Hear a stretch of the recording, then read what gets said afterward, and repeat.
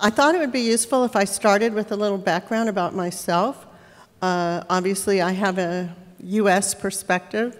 So I worked at the U.S. National Archives and Records Administration for 10 years in Washington, then at the Institute of Museum and Library Services for a little over 10 years, and that was, this is a funding agency that's somewhat like the DFG, but much narrower in scope. It's focused specifically on support for libraries, museums, and archives. And then I had a couple of wonderful years abroad, first in London, where I was a visitor at University College London and the School of Information, then here in Berlin at Humboldt University in the School of Library and Information Science. And since 2014, I've been back in Washington until recently, but I still am coordinator of the Digital Curation Program and a faculty member in the Museum Studies program at Johns Hopkins University. So I actually lived through and experienced a lot of the historical background that I want to mention today. I trace digital curation in the US back to a task force that was created in 1993 by President Bill Clinton and was headed by Vice President Al Gore, called the National Information Infrastructure Task Force. And it developed, proposed a strategy to expand knowledge and promote global e-commerce through advanced information technologies.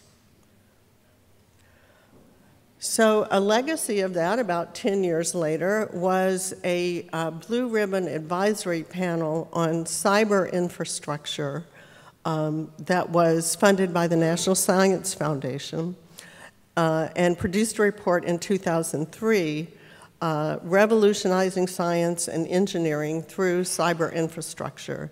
And I believe this was the first time that the term cyber infrastructure appeared in a government report.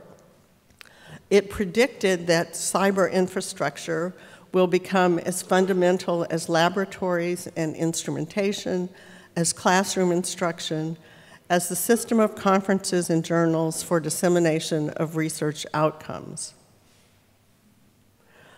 And it also defined cyber infrastructure as research environments that support advanced data acquisition, data storage, data management, data integration, data mining, data visualization, and other computing and information processing services distributed over the internet beyond the scope of a single institution.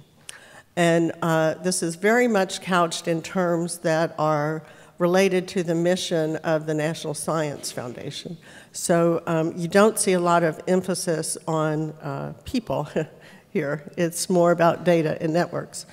It recommended increasing funding for the National Science Foundation by $1 billion for basic and applied research on cyber infrastructure with investment in data repositories and digital libraries, well-curated data repositories, and better ways to organize and manage large repositories through software infrastructure and the development of standards to ensure interoperability excuse me, through automated techniques to allow data to be self-documenting and discoverable.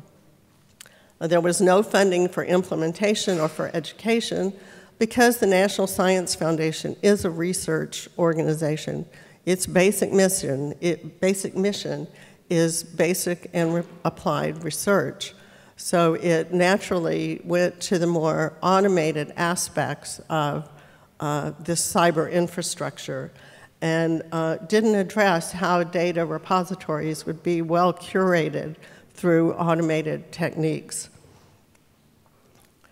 But meanwhile, in the UK, we see the first use of the term digital curation, which I believe was in a task force that was convened by what was then known as the Joint Information Systems Committee, or JISC, to discuss the feasibility and potential benefits of a strategic approach to the preservation and reuse of primary research data, focused on the expertise required to perform essential tasks.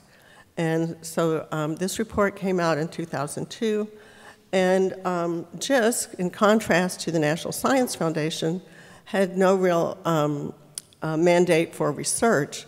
They were more focused on implementation. So that led to the establishment of the Digital Curation Center in 2003, which did host a number of workshops and training programs, but had no funding for formal graduate education. But back in the US, this was the time that I worked for the Institute of Museum and Library Services, and we got a windfall in our budget from the then First Lady Laura Bush, who you may know was a former librarian herself, and she expressed interest in helping libraries, which led to the creation of a new program funded by Congress in 2003 that is still known as the Laura Bush 21st Century Librarian Program, although today with less money than we had at one time. We were quite well funded in that program at that time, and we had a broad flexibility as to how we use the money, just that it would be something about professional education for librarians.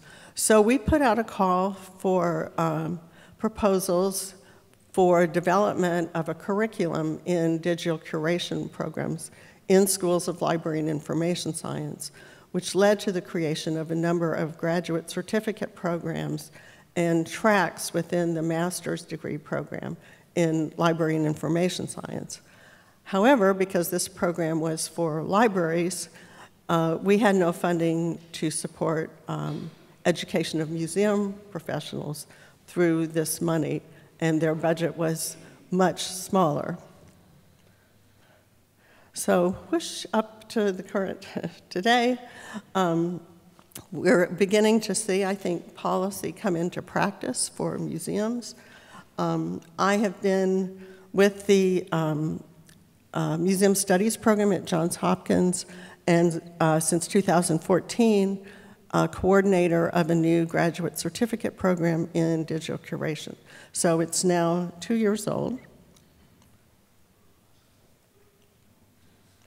It launched in 2014 with a dual option, meaning that students could simultaneously do the museum studies master's degree and the graduate certificate in digital curation. It has 6 courses, 5 core, 1 elective. I'll talk about just a bit. It is mostly online with 1 required internship, and we currently have about 60 students in the program, most of which are in the dual master's and certificate program. And because there still is not really a consensus on the definition of digital curation, we felt that we had to put one forward, and also that we had flexibility to define it according to our focus.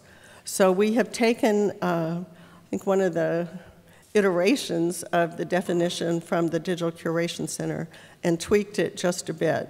So we define digital curation as the planning and management of digital assets over their full lifetime, from conceptualization through active use and presentation. This was the portion that we added to really get at the importance of presentation of digital assets in the museum world, to long-term preservation in a repository for future reuse.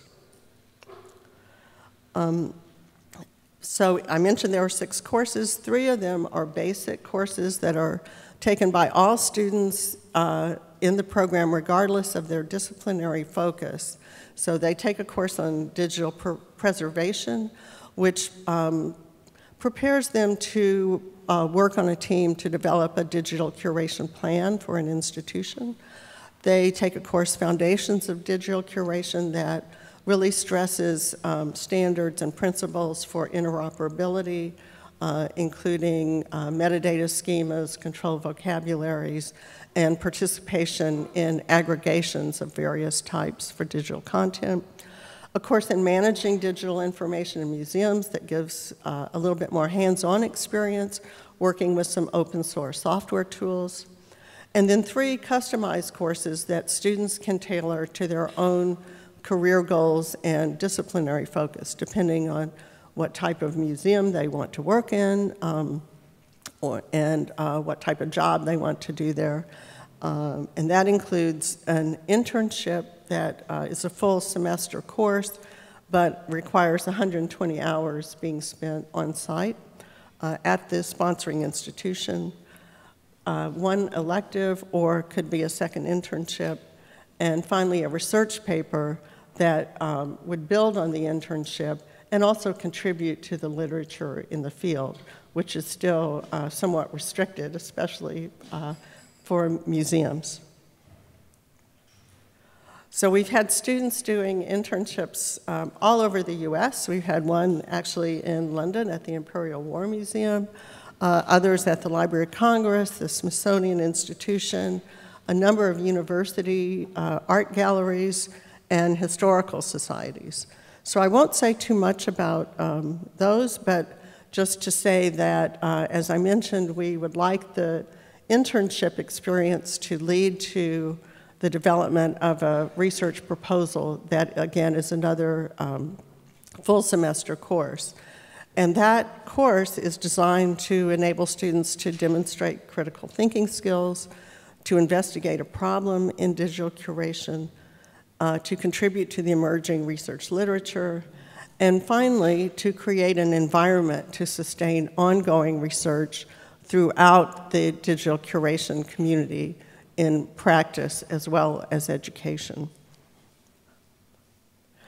Finally, we convened a digital curation summit in last October that was funded by the Crest Foundation to explore the potential for collaboration between art museums and graduate education programs. And this was kind of an eye-opening experience because we had a number of participants from museums, including some directors of art museums and people working in various parts of areas of museum practice. And the first question that came up is, well, how do you define digital curation? And, you know, for every person there, I think there was a different perspective. There was only one person who worked at a museum who actually had the term digital curation in his job title, but he had really been hired to do social media. So a lot of the concepts that we were talking about sustainability and repositories and all that was, as he said, he was having an existential moment, so it was kind of interesting. Also, I wanted to mention that we had a vendor, the vendor who actually created this gallery wall at the Cleveland Museum of Art, which is a wall when patrons come in the door, they can click on one of these images and bring up some descriptive metadata about the work and see what's currently on display in the museum. And this vendor had done some, you know, amazingly innovative projects in different museums. But when the first question came up about sustainability, it was clear that his definition was quite different because he thought of sustainability as how long people who use these innovative installations remembered what they had learned. So there was really a disconnect there. And so that was one of the first conclusions that we came to in a consensus mode was that museums must take responsibility for preservation of their own innovative installations, even if they hire an outside vendor to construct it. So some of the recommendations and highlights that came out of this study, the summit report, was to create an advocacy strategy within the art museum community, to highlight stories of innovative and effective practices, perhaps through awards at professional associations, to promote the value of internships for the sponsor and for the profession, as well as for the student, and to identify potential projects for interns and for student researchers, and to involve professional associations in all areas, with the overall goal of creating communities of practice and research that would be integrated with the information infrastructure. So, in conclusion, I would say we now have an information infrastructure that was envisioned back in 1993 that must be sustained and enhanced, and it includes a lot more than just computer networks and information processing. We have a lot of tools and services and resources, as well as software components that all contribute to this information infrastructure, as well as, I would say, the data itself. If it can be reused, it's part of the information infrastructure now. And I would also note that policies are driven by national priorities, that national priorities are variable, some often unpredictable, and that academic priorities respond to national priorities. And if you really want to know what's driving everything, just follow the money, because that's generally the bottom line. It's going to drive what happens.